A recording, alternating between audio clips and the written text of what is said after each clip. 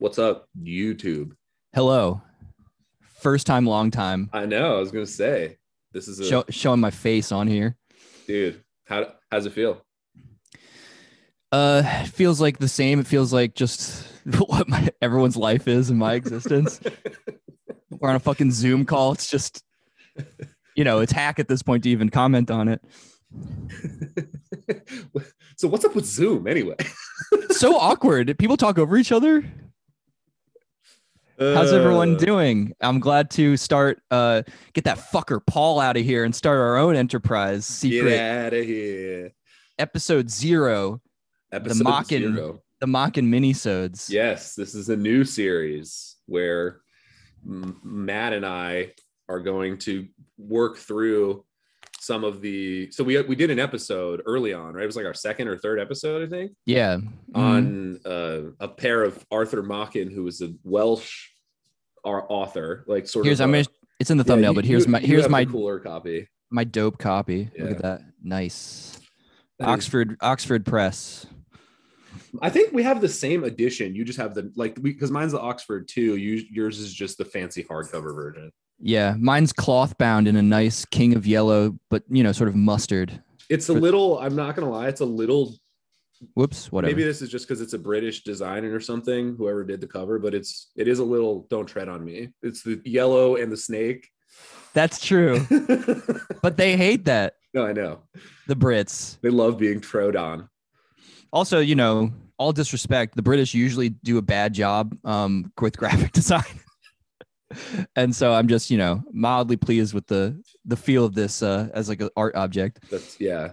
Is that true? They have a reputation for bad graphic design. That's interesting. I don't know. I'm just, I'm just trying to start something. I think usually when I see like the British edition of something, I'm like, no, I think I prefer American. Yeah. Buy American, dude. Buy American, dude. So this is a first for Spinecrackers related content where we've done brunch, like vaguely brunch episodes before, but this is a real deal. 7 a.m. waking up with the Spinecrackers. It's a job officially. Yes. Speaking of which, we are officially professionals at this because we have a Patreon, which if you enjoy this, you can go to. I'll put it. It's in you have to do this and you say the description box as if people don't know where it is. Help! I'm in the computer. It's like that episode of Are You Afraid of the Dark when the guy winds up in the pinball machine. Right. Yeah. I always wanted that to happen to me. I was like, that seems awesome. Yeah. Yeah. Yeah. You agree? I agree. I do agree. Yeah. But yeah, check out the Patreon. You are checking out the YouTube currently. So subscribe and like the video. Please tell your friends about it. Tell all your friends, all those Machen heads out there. Yeah. And leave a comment. We love comments. I was yes, that's actually true. It's way more fun than even likes. Mm-hmm. Even although I don't know which one bubbles you up better. I think it's likes because it's a more like it's a more like exactly right, numerical. But I was watching. I did like minor. I didn't do basically any research. I never really do. But Chad energy. Minor, like I watched. I was suggested a random clip of some professor talking about weird fiction.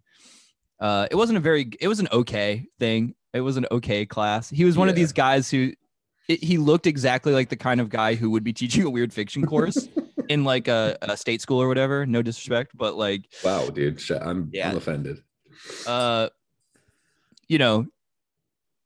Like comic book guy from The Simpsons looking dude, big, tight, pulled back ponytail, and clearly wanted to get to Lovecraft and had to cover Machen. But there's some interesting stuff there about like, because Machen, right? And I don't know if we're even saying that right. I don't know if we've ever confirmed. How does this guy say it? I forget. Oh, okay. We're gonna say Machen. What else could it be? Like just gird yourself. Machen, that Machen. I don't know. Machen. Maybe shush mosh. I mean, that's what Welsh has more of that, like shoo. Yeah, that's true. Maybe so. Maybe it's Machen. But we'll say Machen. Fuck Yeah, it. I like it better. it's me too. It sounds better to me. Sounds like Mach 5. Yeah, there was just some cool. There was cool stuff like just about the time period and things.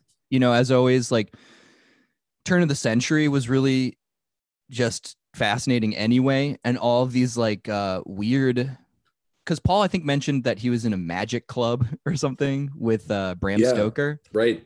And you know, and it's mentioned in the endnotes of this story, but like he was in something called the Hermetic Order of the Golden Dawn. Yep. Which I'm pretty sure is actually also like a cult organization from Skyrim. Is that right? Hold on, let me make sure. It's got Mythic Dawn. Sorry. Oh, okay. It's still fun. I think it still exists, although in a kind of deteriorated form. But there was some like cool. Let me read some of these folks that were in here. You had Bram Stoker. Mm-hmm. You had William Butler Yeats. Machen, of course. You had Sir Arthur Conan Doyle. Ooh, that's interesting. You had Aleister Crowley. Shocker.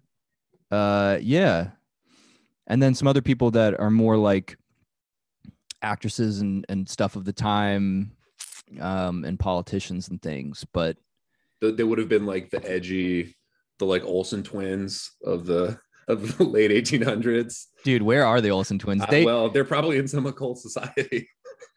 The people like when he was talking about the like emaciated woman at the window, I was like, in my mind, I was like, an Olsen twin, probably. It really good. It's like sunken eyed. Yeah, that was a creepy description. We'll get to. But yeah, I don't know what the, you know, so I think that's what Paul meant by Magic Club, like this occult order. And there was some other stuff popping off around the same time too, I believe. Like I think he meant that they were playing Magic the Gathering. Yeah, essentially. Yeah. Interesting period for sure. Because you had I think you had the Theosophical Society. Is that mentioned? That's mentioned in here, or was that mentioned in another book that we read recently? I think that's more. I think Arthur Miller, maybe around his time. I mean, Blavatsky was operating, I think, around the time more in Machen's era.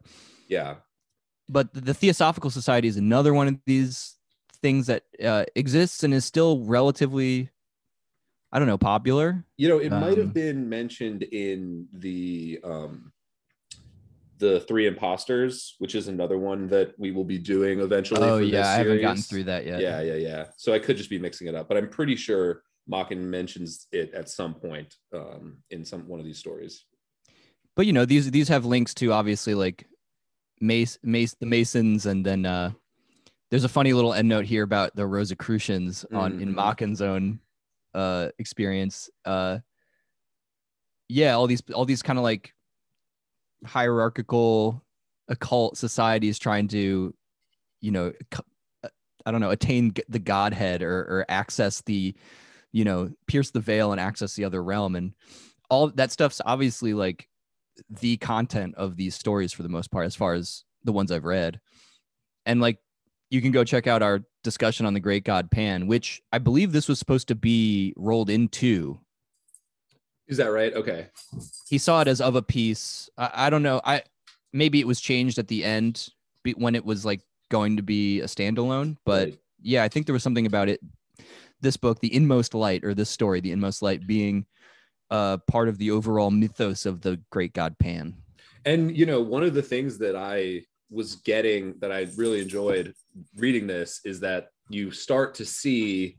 And I did already read the Three Imposters, so I saw a little bit more of it in that as well. But you start to see Machen, like, you know, it's cringe at this point in media to use the phrase like cinematic universe or whatever. Yeah. But like Machen, there's an EU for Machen. The Machenverse is real. And it's British gentlemen. Yeah, it's British. It's like British kind of, it's like sort of like, yeah, like turn of the century British X-Files almost. Yeah, right? Yeah. Which is a cool ass description. Yeah.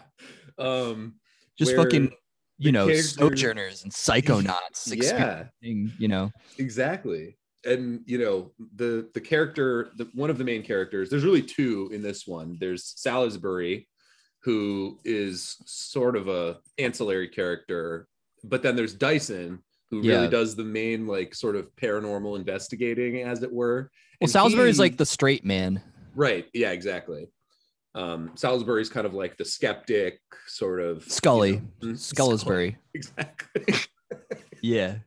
And Dyson is the Mulder, and he is a recurring character. He comes back in the Three Imposters, and I think he's in one of the other ones too at some point, or he's mentioned. He seems very likely a Machen insert of sorts. Yes, because he's a writer who's underappreciated, and yeah. So he starts out the story doing basically like crime journalism, right? That's kind of sort of his like current. Yeah. He has a quote here, which I thought was funny, like pretty early on, which I think is basically, just a description of Machen's own plight here / philosophy, where they're sort of talking about like crime and how like he's bemoaning the fact that people just want all of this like crass violence and blood and guts, and how it's not sophisticated, and how he would love no jump scare A24 Kino if he could probably watch it. But he makes a point here, which is his. He's responding to Salisbury. And he's like, well, in plain language, we have no good writers in London who make it a specialty of that kind of thing. Our common reporter is a dull dog. Every story that he has to tell is spoilt in the telling. His idea of horror and of what excites horror is so lamentably deficient. Nothing will content the fellow but blood, vulgar red blood. And when he can get it, he lays it on thick and considers that he has produced a telling article. It's a poor notion. And by some curious fatality, it is the most commonplace and brutal murders which always attract the most attention and get written up the most. I dare say all the true crime podcasts out there. 100% that you all gobble up. For instance, I dare say you never heard of the Harlesden case, which then launches the story proper. So, what is the Harlesden case? Harlesden is like this sort of like town or new exurb, I guess, of London. Mm-hmm. There's something here about like literally suburban sprawl. No, I was reading something about that. It may have been in the introduction to this book, which I haven't read in full, but I've kind of skipped around because it's kind of long. Yeah, and I read something to that effect too. That part of what Machen was working with here was like some sense of urban sprawl and blight, and kind of like right London as a city losing its character, because a big part of this story is like Machen lovingly describing various sort of parts of London as the city, and sort of hating the suburban expansion. You think of like a time lapse of like a slime mold growing. Like I feel like that's what he regards suburban sprawl, which fair enough on some level, right? It gets as you get to the edges, there's a sort of uniformity, I guess, lack of care. I mean, this is shit that we still have gripes with and still happens.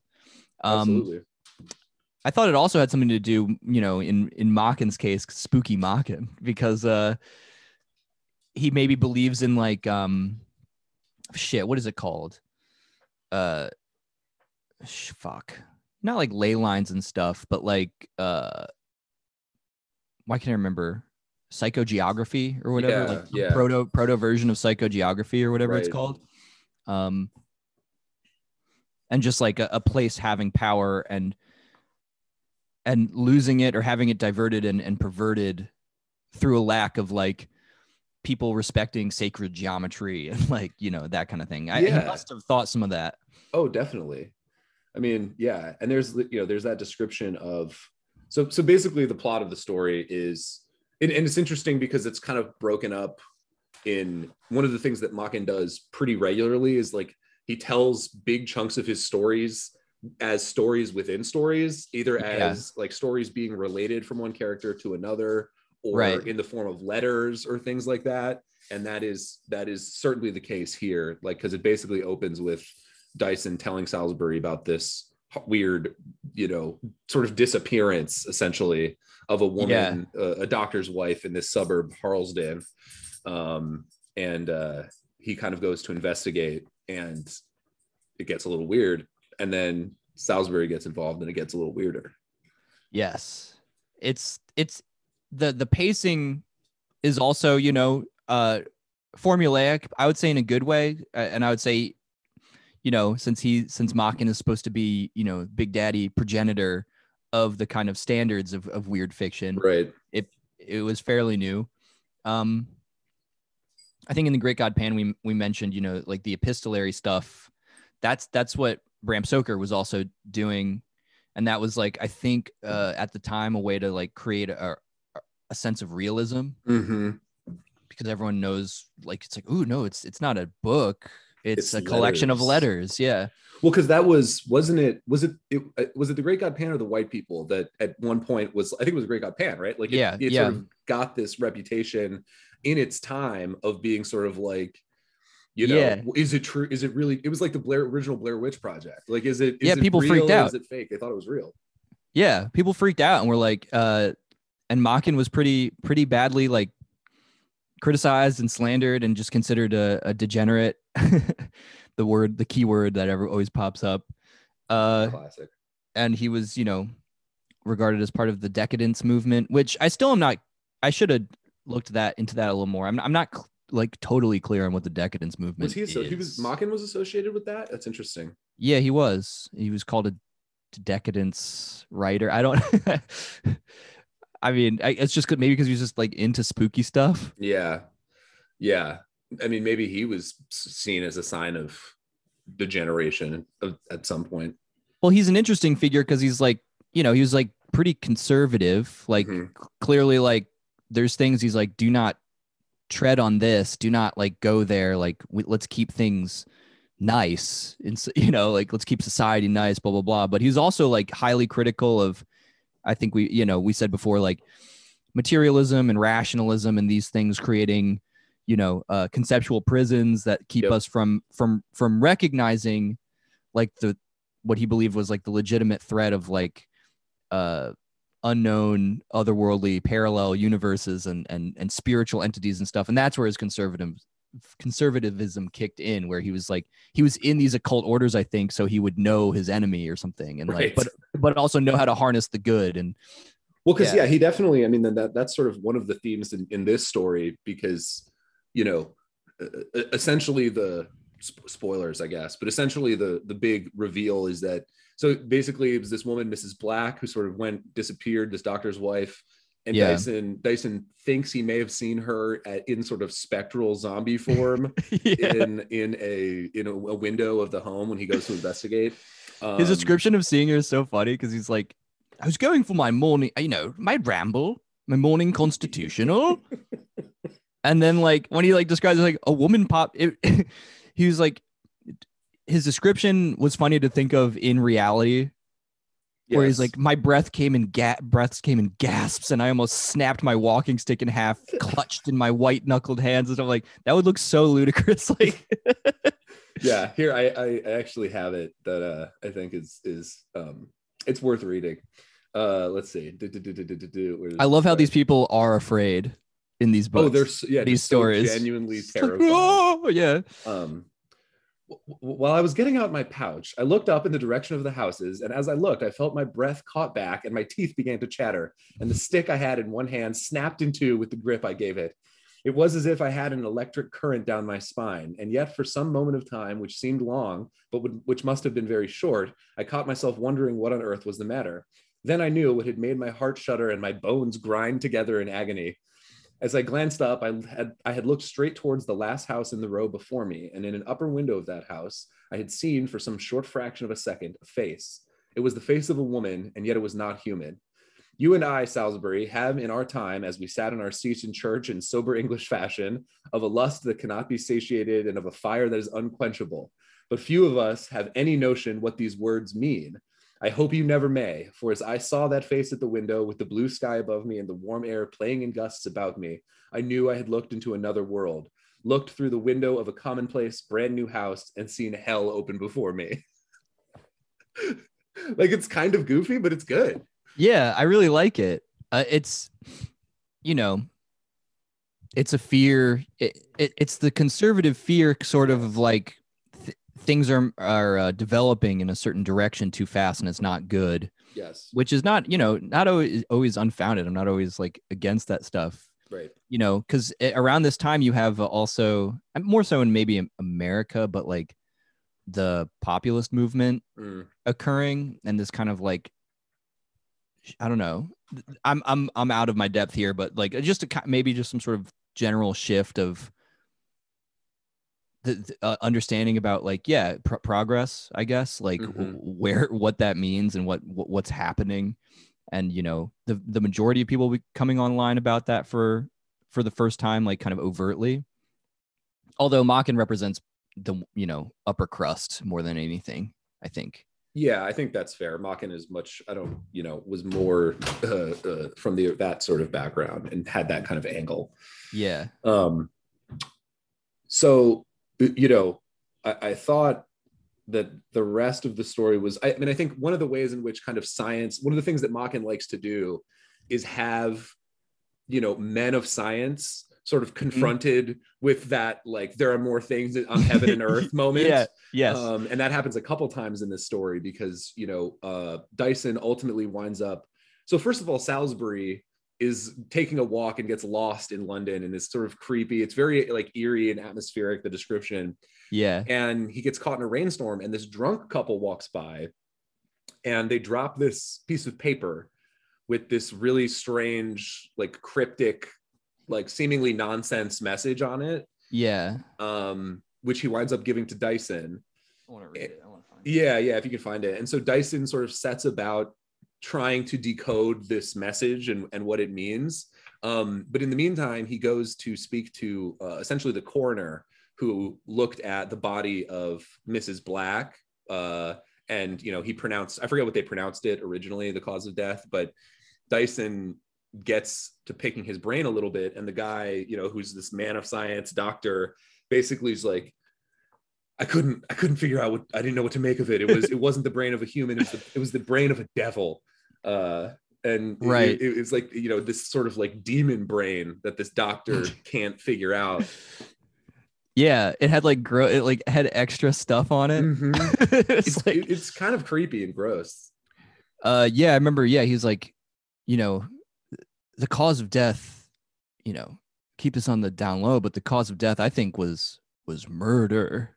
And initially, you're like, oh, Dr. Black, he's evil. And then the doctor's like, and I think it was the correct thing to do because I looked at his brain and it had like weird ridges on it and it had like extra parts. And I mean, we talked about this in the Great God Pan as well, and this might be the link, is like, because we were talking about pineal gland stuff and like how that was also, like you said, the seat of the soul and thing. Yeah, that was the thing since Descartes, if not before. I mean, before, really. Yeah, but Descartes was particularly obsessed with it. So like there is this kind of thing where like if you see, it's more if you gaze upon the face or whatever of the Great God Pan as a instantiation, like maybe simplified, of just like the sort of generative chaos underneath the ordered reality that we all see. Your mind doesn't get blown, it gets like restructured. But then I guess you just turn into like, and then you just want to fucking die. I don't really know what happens after that. You're so shook that like you become a big zombie weirdo. Yep. Or die of fright or whatever. Or you get impregnated with the demon spawn. Yes, you get impregnated, or so it seems like it also maybe like sucks your life force out of you. Like it just takes from you, and that's why you get like sort of vampirically drained and you look all old when you're not. Well, so that's sort of a spoiler for how this book ends up. Here's the rhyme. I don't know why I want to read it. No, it's good. But it's just once around the grass and twice around the lass and thrice around the maple tree. I don't know, maybe and someone else. that's the whole thing, right? That's it. And it seems, and well, wasn't there something else on there, like a number or something? I forget what exactly was on the piece of paper. I think That might have been it. I think it's just more like it ends up being just There's like an something address. about like traverse handle S or something. Yeah. Yeah, but it ends up being just like an address that once again Dyson stumbles upon sort of Yes. accidentally. And it's this kind of weird like back alley curiosity shop. Yeah, it's like where you buy Mogwai or something. Yeah. Yeah, it's like a curio shop, and the rhyme is just actually just like this sort of like code phrase to gain access to. And the guy who owns the shop, who has the item, Mhm. which turns out to be this beautiful, like shining, like unbelievable jewel. He's very scared. He doesn't know who Dyson is, and he refers to Dyson as Mr. Davies. Yeah. Which, keep that in mind, because Mr. Davies is a dark character in The Three Imposters. Ooh, I can't wait to read this one. And so it becomes like again, we get the sense of like there's this shadowy organization or something operating in the background here, because the jewel was originally in possession of the doctor. That was his, like, who had like fallen on squalor and was living like in this poor apartment, and Dyson sort of befriends him a little bit before he dies. But the jewel was stolen from him right before he dies, and that's so we get this impression that there's some sort of shadow, like dark organization, secret magical society. Yeah, exactly. And that's part of the Machenverse, because Mr. Davies is a character in other stories, and so him and Dyson maybe are kind of working at odds. Now, do you recall, like, because I think we should touch on, since it's so short and it's the first story, the Lost Club. Is Davies mentioned at all in that? So I was trying to remember, and I think so. The two characters in that story are Phillips, who is a recurring character as well. Yeah. Phillips and Dyson kind of become the main two, basically the Mulder and Scully, although they're both kind of Mulders. Yeah. And then I forget who the name of the second main character in that one, Williams, who I think also appears again.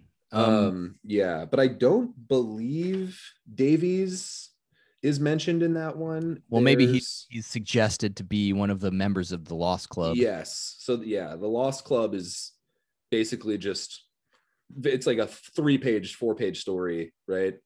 Once again, like some English gentlemen having a nice ramble after some drinks, get caught in the rain. Yes. And seek shelter, and it just happens to be like, they just go into like a Eyes Wide Shut ritual where everyone like takes turns turning this page of this like weird tome, and then if someone gets a page that's completely black or whatever, yep. And then they disappear. And they are disappeared. Yeah. Maybe they're killed or fed to some ancient god. Yeah, no one really knows. And then the club itself, they go back to confirm, and the club is gone, and as though it never was. Yes. And so there's just that as a tone setter at the beginning of the collection, it may be that Davies is and the shadowy organization is the Lost Club, and Davies is one of their members, as you say. He's one of the Lost Boys. The Lost Boys, yeah, exactly. I guess the other cultural like thing, like, when did the Rosetta Stone make its way? Like, when was it discovered? I don't know. I want to because there's also the Egyptology angle, which I think the Lost Club suggests potentially. Mm-hmm. It was discovered. So it was discovered in 1799. So it was certainly around. Like, people certainly knew about it by the time. And we might still. I think we were still trying to. When did we fucking crack the code on that? Sorry, Gabe. You're gonna. It's a good question. Let's see. Jamie, why don't you pull that up?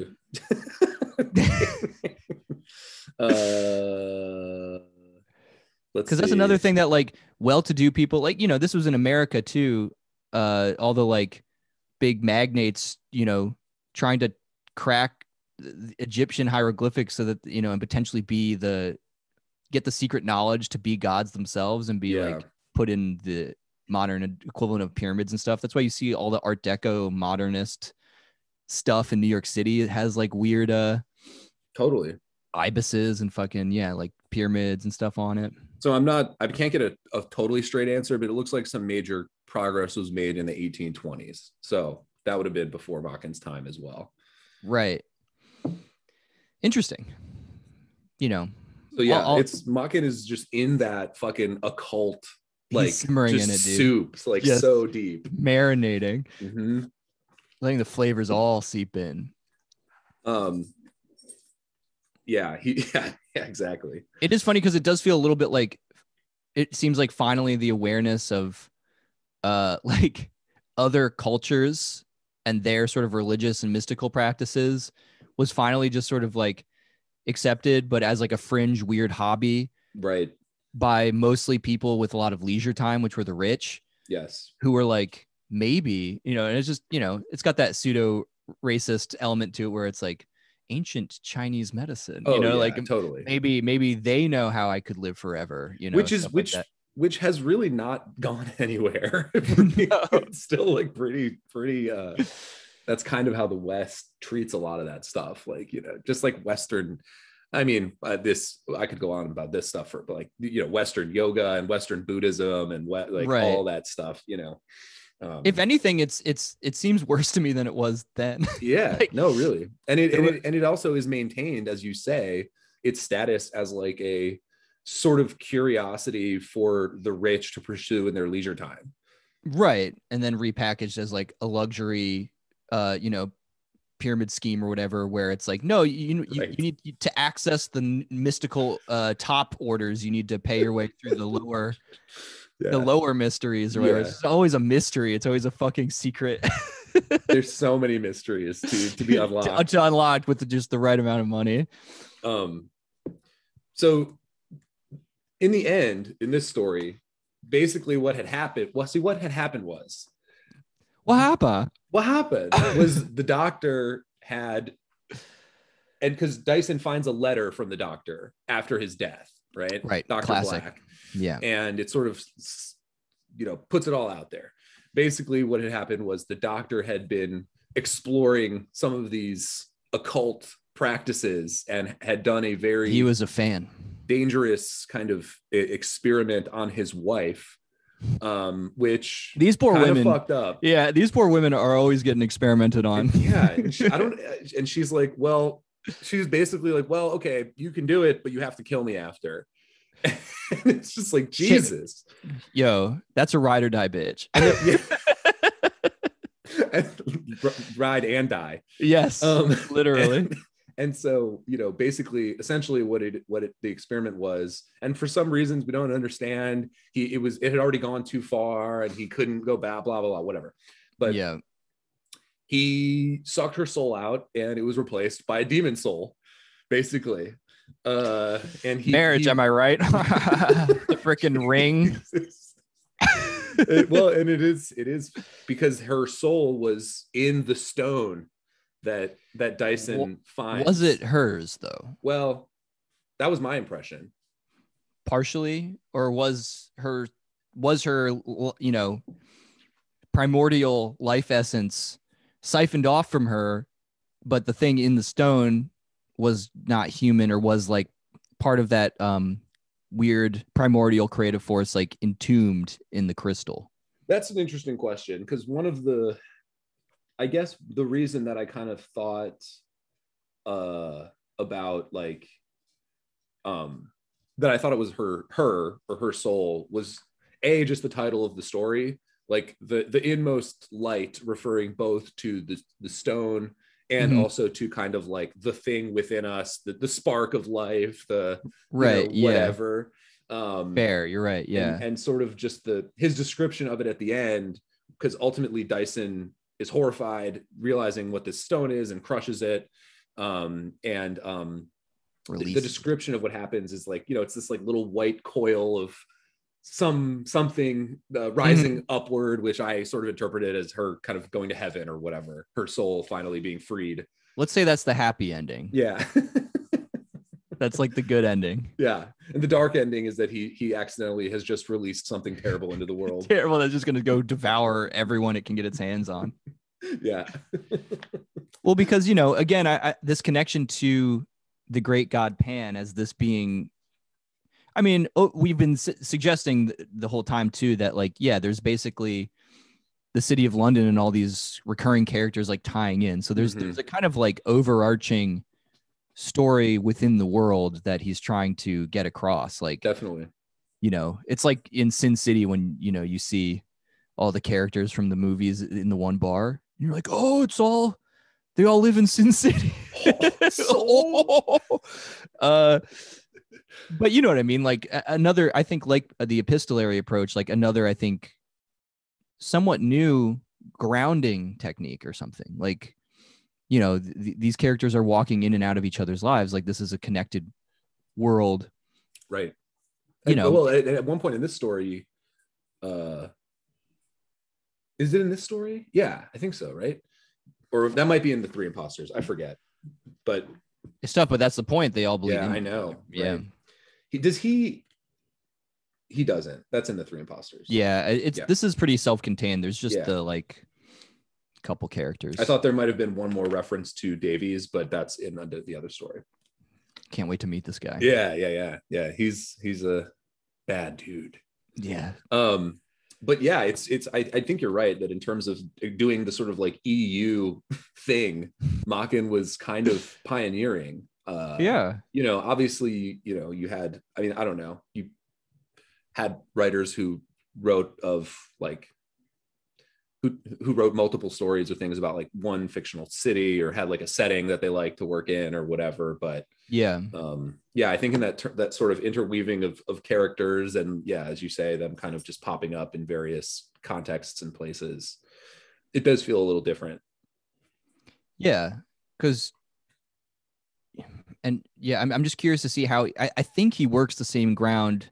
I mean, we have a particular collection. I don't know how much Machen has written entirely.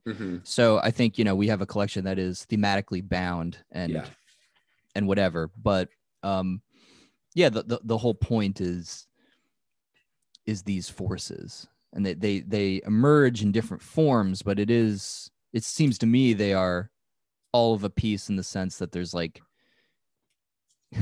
like weird spooky chaos underneath everything. We've achieved some level of order, but it is illusory. And he's just kind of like, never forget it. Right. Like, and it's always this sort of, right. It's never explicit really. Right. Like what is happening. It's always that layer of kind of, like you said, he holds it right to the end. Yeah. And even as you like with the ambiguity in the ending, we know like the sequence of events that happens ultimately, but we don't really know what happened, if that makes sense. Right. And that's the weird element, because that's kind of like the thing that was a criticism of Machen himself's writing style back then, which has now become just the staple of weird fiction, which is describing a negative and like, saying something is what it's not, and this kind of thing, and everyone all the British critics being like, seems like Machen himself doesn't know what he means, and be direct, good sir. Yes, it's just filth and nonsense. I highlighted a good a passage that I thought kind of captured a lot of this. This is when Dyson is kind of befriending Dr. Black, who has fallen into squalor and poverty. Right. And he almost a Dickensian description of like squalor. Yes. He lives in this, like, he's always constantly late on his rent and lives in this little like back apartment in someone's building, like, so anyway, so he's talking about discussing the doctor's kind of theories and stuff. I suggested that something he had said was in flat contradiction to all science and all experience. No, Dyson, he answered, not all experience, for mine counts for something, which, by the way, I thought was a great line. I love that line. I am no dealer in unproved theories. What I say, I have proved for myself and at terrible cost. There is a region of knowledge of which you will never know, which wise men, seeing from afar off, shun like the plague, as well they may, but into that region I have gone. If you knew that you could even dream of what may be done, of what one or two men have done in this quiet world of ours, your very soul would shudder and faint within you. Maybe Davies. Yeah. What you have heard from me has been but the merest husk of the outer covering of true science, that science which means death, and that which is more awful than death to those who gain it. No, Dyson, when men say that there are strange things in the world, they little know the awe and the terror that dwells always within them and about them. Love it. Yes. So good. And hey, listen, even if it's metaphorically taken, that's true. That's the I fucking love science dark undercurrent there is the monstrosities that we wreak on each other with that shit. God, yeah. I think Machen would have been a harsh critic of the IFL science crowd. Dude, yeah, that's literally the opposite of what he wanted anyone to think. It's like, no, people would have just yes chatted, memed him. Yeah, exactly. Just like, you can't just like Science Arena. Shut up, nerd. Shut up, magic nerd. Yeah, exactly. So, yeah. Any other thoughts? We're gonna have plenty more time to discuss Machen and Machen's sort of contexts going forward. But yeah, I think in particular with this collection, like we will touch on the same stuff over and over again, and hopefully, maybe I'll do a little more research this time. Hopefully, we can. You sounded like you had plenty. We can just like work it, build it out. Yeah, it's gonna evolve organically. Yeah. Creature. Yeah. Metastasizing. Yeah, exactly. Maybe a demon spawn. Yeah, exactly right. So the tradition from the other series is that we give individual stories scores. Do we want to continue this? Or is that I kind of don't. I kind of take this now to be a book, like a novel. Sort of like the ongoing Marvel storyline. Yes. I mean, I love that comparison always, in the same way as please God read another book. Yes. But I will say that I just like Machen a lot. I think we were talking about this, before, but it's like just fucking enjoyable, good stuff, like nice writing right on the cusp of like, it's still like kind of old school, proper British style, prose style. But very readable though, still.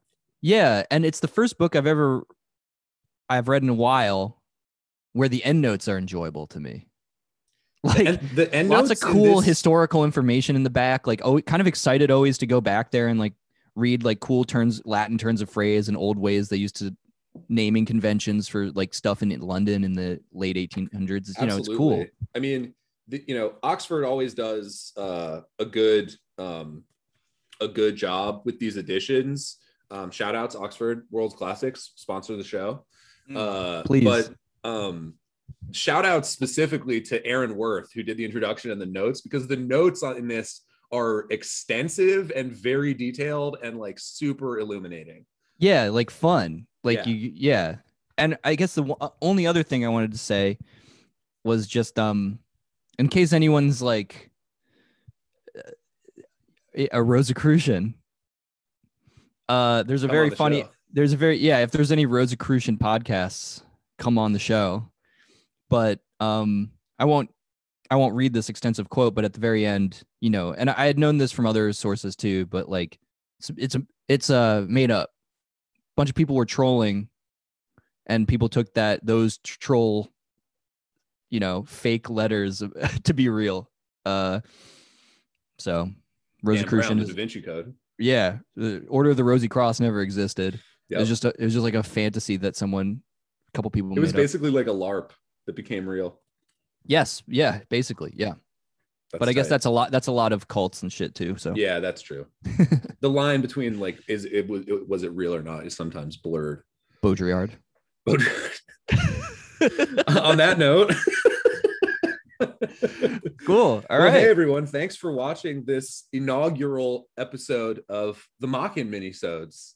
I hope you enjoyed it and come back for later installments. Yes, we may do. I don't know what we're gonna do next. We'll see. It's Three Imposters is very long. That's like a full. That's a novella. That's a full book. Yeah. So we may do some shorter ones before we tackle that. But either way, it's gonna be fun. And you got a cheeky little The Lost Club in there. Oh, we talked about The Lost Club. Yeah, this was basically a double. That's a story. Yeah. So I mean, I couldn't say much more about it than we did. It's literally 3 pages. Yeah. It's just a spooky little 3-page. Yeah. Like, yeah. So we're gonna call this a double episode. Yeah. Fuck it. Yeah. Double minisode. So Triple if you double. like it, you know what to do. Like it. Like it. If you liked it, like it. Do it in the computer. Do it. Formally. Look at what's behind me. I'm measuring all the engagements and metadata that's going on. These are our fans behind me. This is all their information. Exactly. We see you and we love you. And we're in love with you. Okay, guys. Thanks. Bye.